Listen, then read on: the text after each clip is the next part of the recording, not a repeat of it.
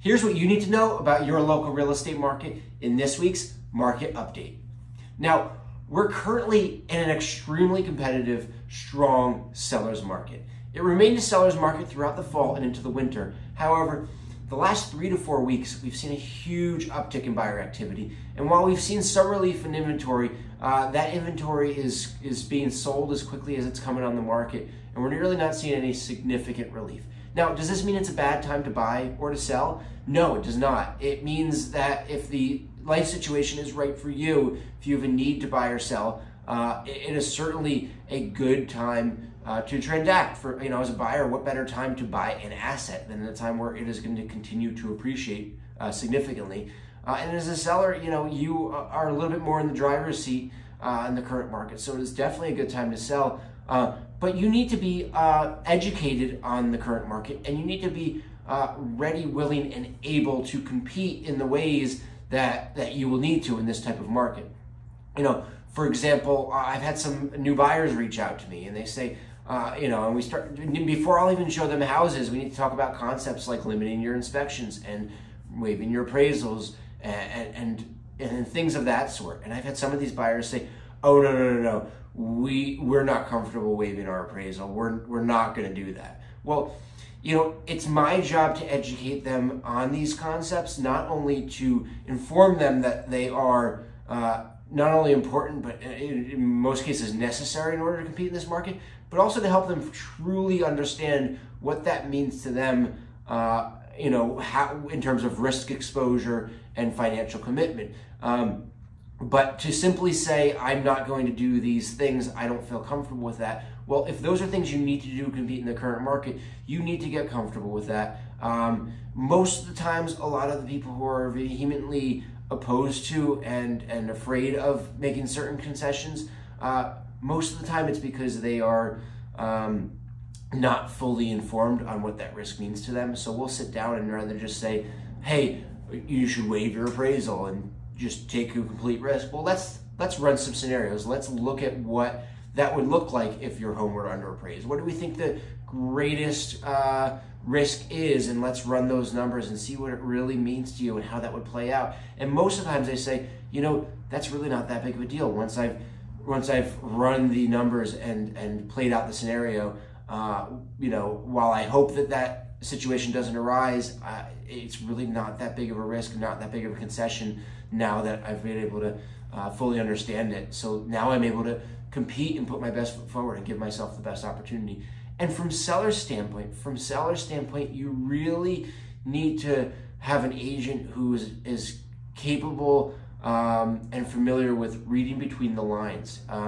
When you have multiple offers, it's not as simple as saying who's the highest. A lot of it comes down to terms, what they're promising, but beyond just promising the terms is gauging an understanding of their readiness and willingness to follow through on their promises. The last thing you want is to accept an offer out of 20 offers, only to then a few weeks later find out that they're going back on their promises, they're trying to get their way out of that deal, and a lot of your other buyers have found other homes or gone elsewhere.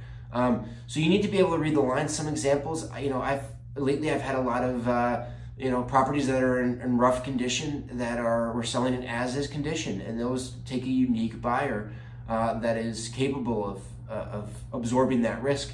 And I've had plenty of people come in and say, hey, we're accepting it as-is condition, but we want to do an inspection for informational purposes only. Well, if you are willing to buy that house as is, and no matter what comes up, you are agreeing to proceed with that sale, that purchase, well then, if you're doing an inspection, that does raise some concerns. I'm not saying that's all scenarios. In fact, most of the houses I'm selling do involve inspections and inspection contingencies, but if what you're promising and then what you're planning to do are contradictory, your seller's agent should be posing some questions and raising some alarms and being very cautious about that. So let's get into the numbers this week and see what we're looking at. So this past week in Morristown and Morris Township, we saw 9 homes come on the market. 5 of those were town and 4 of those were in township. 4 of those were single-family homes, and 5 of those were condos or townhouses. We saw an average list price of $702,000. Homes actively on the market, total inventory. So this week, total inventory is 28 homes actively on the market. That's compared to 29 last week. So we're really not seeing any significant change. What that tells us is homes are coming on the market and they are pretty much immediately selling. Number of homes sold this past week. We only saw 1 home sell this past week. List price of that home was $449,000. Sale price of that home was $450,000. So that sold slightly above list price, 0.2% above list price to be exact. As I've said in the past few weeks, and I'm going to continue to say it, the sold figures that we're seeing homes sell right now, that data is a little dated. I'm looking much more closely at the homes I'm seeing to go under contract, and the inside information that I'm seeing is those are selling significantly over list price. So please, if you are in the market to buy a home, don't look at the current sold data too much to guide you, because you'll be missing out, you'll be misguided, and you'll be getting outbid like crazy. Under contract homes, we saw 9 homes go under contract this past week. Average list price of those homes was $647,000. And the median days on market for those homes was 13 days on the market. We are ramping up in the spring market. I am really strongly hoping that we will see some relief in inventory, hopefully a significant relief. I know that I have plenty of listings that I'm working on for March. At Coldwell Banker, we do have a phenomenal program. It's called Exclusive Look.